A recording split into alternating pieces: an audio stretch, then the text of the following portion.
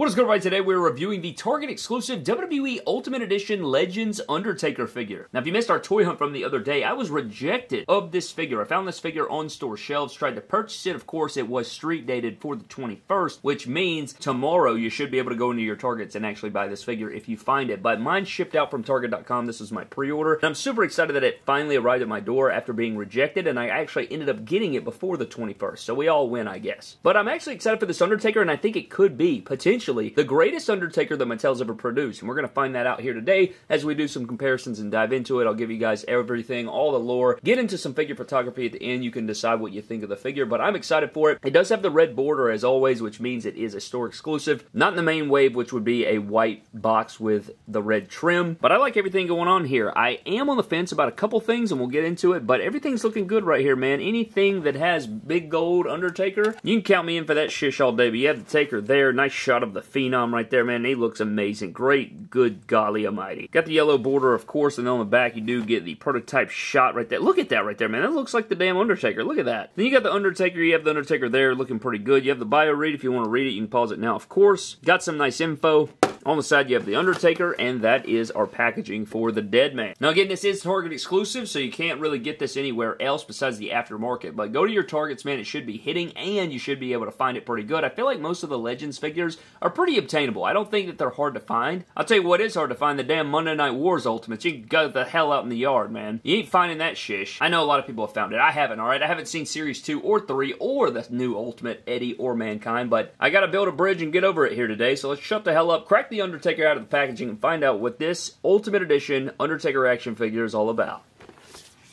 So here's our Legends Ultimate Edition Undertaker out of the packaging, man, and I am really liking what I'm seeing so far out of this figure. I'm intrigued with it, all the bells and whistles, man. I mean, just standing there on the rotating base, it gets my blood going, man. I mean, he looks damn menacing. He looks like a phenom. I'm loving a lot of the features that you get with this figure, and I'm very excited for it. I like to tell you that right off cuff. I am excited for it, man. So what we're going to do is dive into the Undertaker's accessories first, and then we'll take a closer look at the figure of the Undertaker Ultimate Edition himself. So getting into Undertaker's accessories for an Ultimate Edition, I think it's going to check off that entire benchmark. You know, we talk about that benchmark all the time. Cloth goods, interchangeable heads, championship belt. You got yourselves an Ultimate Edition most of the time. But one of my favorite parts about this figure is actually going to be these head sculpts. And I think one of my favorite ones is this new. We have two brand new head sculpts going on with this Ultimate Edition, and I like this one a lot. I think the eyes are perfectly printed. I like the likeness. I think it fits that perfect era of Undertaker. You have the eye black around the eyes, or the makeup around the eyes. I think this has good, strong likeness, and I like the sculpt and everything, and it looks and sits very well on the figure itself, which I think is also a bonus. But they did a great job here with this Undertaker head sculpt in particular. Then we have the one that probably gets the most drug online, and I think it's just because the eyes are a little bit misprinted. Every figure I've seen so far of this, the eyes are a little off, and I think it's this left eye. If this left eye was not kind of this, I don't know if it's like kind of droopy looking or something, but it's a little bit off, and you can see when you do it like that, look how like weird it looks. It's not my favorite. It's definitely not my favorite, but I don't know. I definitely like the other one in comparison for sure, but it's just like this one has a little bit of a goofiness looking on. I can kind of see, like if you cover the right side maybe, but look at that right there. That looks a lot better, but then when you pull this eye in there, it kind of throws it all off. So I don't know, but not a bad head sculpt. It's just, I think the misprints and maybe the sculpt's not quite right or something, but the last head sculpt is one we've seen before, and it is the basic 100 head sculpt, I think, that they've used a few different times in different figures, but it is the tongue out sort of celebration or put you to death, you know, tombstone pile driver, see ya to hell Undertaker head sculpt, which is great. The tongue sculpt's great, the likeness, everything about it. This is one of the better Undertaker head sculpts you'll find. I know it's, you know, I always say, why is he yelling? He's not really yelling here, but more of, he's casting you to the damn shadow realm. One of my favorite elites of the Undertaker that Mattel's ever done is the WrestleMania 32 figure, and I always liked it because of the trench coat, and we've gotten the same trench coat multiple times from Mattel, but this is pretty much a one-of-one copy of that, and it's this faux leather material, and it's very good. It's not necessarily stretchy, but you could probably tear a hole in it, so I'd be careful with it, but it's such a good execution. It looks so good on the figure. It's just awesome. It fits the figure very well. I love this. Anytime we get Undertaker with a trench coat, it's always money, and it has to be cloth goods here, so this is just the best. This is absolutely the best. They probably could have done sculpted arms, and maybe the next time we get an Undertaker Ultimate, they probably will do sculpted jacket arms with a trench coat like this, but I like cloth goods over the molded jacket every single time. And what would his trench coat be without his signature cowboy hat or his entrance hat, which makes him look so damn menacing? another hat that we've seen, same mold that we've seen before as well, but I'm just glad it's not warped or anything. It's very nice, high quality right out of the packaging for you, and it fits all the head sculpts pretty good here, so that's all you can really ask for, man. I mean, look at that right there. You put the hat on there, and he looks like he is about to take your soul. And then also with this figure, we get the World Heavyweight Championship, which I've been begging for years for them to change the mold of this. I think the plate could be thinner. They could do some different things, but at least it's accurate. You got the WWE World Heavyweight Championship. It looks good. It always looks good. This is one of my favorite titles of all time, so I'll take a big gold every single day of the damn week, but this is a really nice championship to include. And then for his interchangeable hands, we do get the mic holding style hands right here with the glove and everything, which is nice sculpts, and it does have black pegs. And for a long time, we never got fists with our Undertaker, but we finally got some fists included with our Undertaker with the glove mold, and they're so good. These work for Lesnar and stuff like that, but having these with Undertaker so you can beat the hell out of you in the ring, you love to see that. You know what he's using these for. And then I shish you not, one of my favorite accessories is this pre-choke slam sort of relaxed or celebrating, you know, raising the dead style hand, which is so good. When I tell you this is one of my favorite accessories, I'm not lying. This is so good, dude. I love the sort of relaxed open glove hand. It's just so good, man. I love this a lot. This is fantastic work here, and it's a beast. These are amazing, and I love all the different options you can use with these hands, so shout out to Mattel. And they're also big, man. They kind of capture the likeness and the massiveness of the Undertaker's hands, which is a great detail. So getting into the Undertaker, starting out the head sculpt, you'll see what I'm talking about. I just think it looks so good in comparison, like how the head sits on the neck and on the body of the figure. They did a really good job here, man, really capturing that Undertaker likeness. I like this head sculpt. I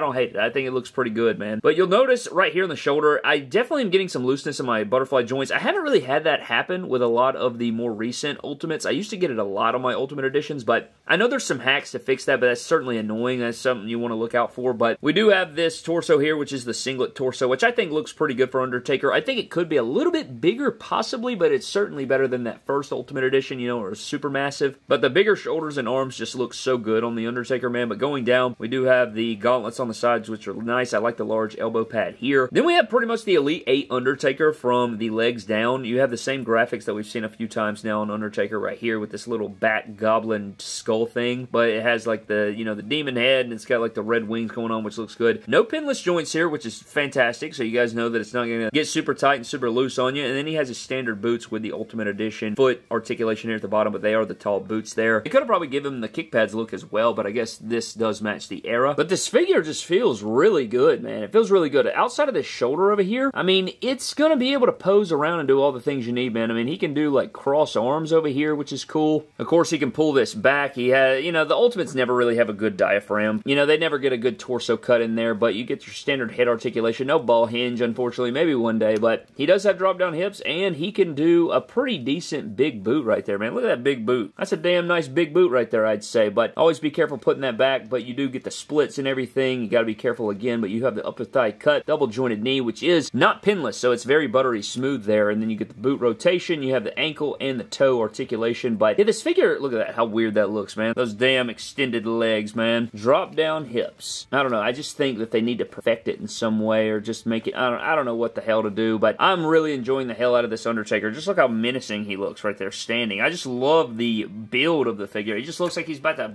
I don't know, kill you. So for your Undertaker figure comparisons, we have the Ultimate Edition Legends figure in the middle, and then to the right of the figure, you have the original Elite 8, which you'll see is matching in gear, and then to the right of that, you'll have the Greatest Hits Undertaker, which is a re-release of the Elite 8, but they did give us a new head sculpt, which I swapped for this tongue-out head sculpt on Action Figure Surgery. So basically, this is an Elite version of this Ultimate, but I think this looks better because the formula's better, man. I just like how jacked and big this looks in comparison. I like how this looks more beefy for an Undertaker, but you'll see it's all three the same gear, but they did make the graphics bigger on the Ultimate, which is more accurate, so they did upgrade the size of the decals. But then on our left here, we do have the first Ultimate Undertaker, and then we have the Amazon exclusive Gobbledygooker 2-pack Undertaker right here, which is also Ultimate. So this is our third Ultimate Undertaker, and all three of them are from separate eras, and this one's easily my favorite. And again, man, this might be my favorite Undertaker Mattel figure of all time. I really am enjoying the hell out of this figure. It's a beast, man. What a great figure that we have right here. And then for some more comparisons, we do have the Ultimate Edition Kane over here to the left, and then on the right, we do have the WrestleMania 26 Elite Shawn Michaels figure with the double jointed arms. I think it's the WrestleMania 38, WrestleMania 26 HBK. I hate it when I always refer to a WrestleMania Elite wave because they always make it a certain WrestleMania wave. So WrestleMania 38 was this Shawn, but it was WrestleMania 26, so you have to follow it up with WrestleMania whatever, whoever the hell the talent is. So that's always a thing, but I'm loving the hell out of this figure, man. It's a beast. Bar barring loose butterfly joints and maybe a couple of loose hands here and there, man, that's a damn good Undertaker. But I think that about wraps up our WWE Ultimate Edition Target exclusive Legends Undertaker action figure from Mattel, and I gotta say, I love this Undertaker. I think that if I sat down and thought about it really hard and wrote all down, you know, my favorite Undertakers that Mattel has done, I think this would be one of the top ones, man. I mean, it may even be the best Undertaker that they've ever done, and I don't want to be crazy, but this might be the best Undertaker action figure ever. I really do like this. Now, I will say, there's some issues with it that aren't perfect, and I'll explain here, man. I think that the butterfly joints are a little loose, at least the arms are in there. I think there are some tweaks you can make to kind of fix that. I know that there's like some hacks and different stuff you can do to try and lock those down and make them not as loose. And then his hands, these newer hands here, which I love, by the way. These are so damn good. They're bigger. They look great. I mean, you could do like a pre-choke slam. You got the celebration here, like a relaxed, chilling stance. So many things you can do there for The Undertaker, but I would say that the hands get a little bit loose as well. And again, there's probably some hacks out there that you could use to fix that. And I know we've seen this attire multiple times over from Mattel, but at the end of the day, I don't really give a damn about that. I think this figure is such good execution. I love the bigger shoulders, the bigger arms. Torso could possibly be bigger slightly, maybe, but I don't even care. I think that this is such a badass Undertaker. I think that one of my head sculpts, if the eyes weren't off printed by a little bit, they would be money. I like that kind of just, I don't know, the eyes are a bit wrong on the one, but the one where he's kind of gritting his teeth a little bit, I love a lot. This one is a reuse head sculpt, but it's such a good one. I mean, look at it. It just really captures everything going on with The Undertaker, so I don't really have any buts about that, but I love this Undertaker, and I think you should grab it. This is a seal of approval. It's such a good Undertaker. Such a great, like, perfect representation of Undertaker, especially when he was getting into his later years. This is a perfect, man. I love the coat. I love the hat. I love it. This is a fantastic piece, and it's going to be in my top Ultimate Editions of the year when it's all said and done. I guarantee it. He'll make the top 10 Ultimates of the year. I guess that remains to be seen, but we'll have to see about that as it all plays out. But I am very satisfied with this Undertaker, and I think you guys will be too. So go over to Target, pick this thing up, and get it, man. Absolutely 100%. But I think that's pretty much going to wrap up our Undertaker Ultimate Edition review, man. Thank you guys so very much for watching. I'd love to know your thoughts on the figure down below. And again, we are going to San Diego Comic-Con. If you guys are going to be at Comic-Con or you see me around at Comic-Con, I'll definitely be around for at least probably 3-4 days there, man. Definitely speak or whatever the case is, man. I greatly appreciate it. You know, whatever you want to do, chatting figures and stuff, man. But I think that is going to wrap it up, man. Huge shout out to our Patreon members. Thank you guys so very much, as always, for the support. You guys are absolutely lovely, and I appreciate each and every one of you guys. But I'm getting the hell out, man. Thank you for watching. Follow me on Instagram, Twitter, and TikTok at MyDamnToys. I'll see you guys next time. Have a blessed one, and I'll catch you guys later.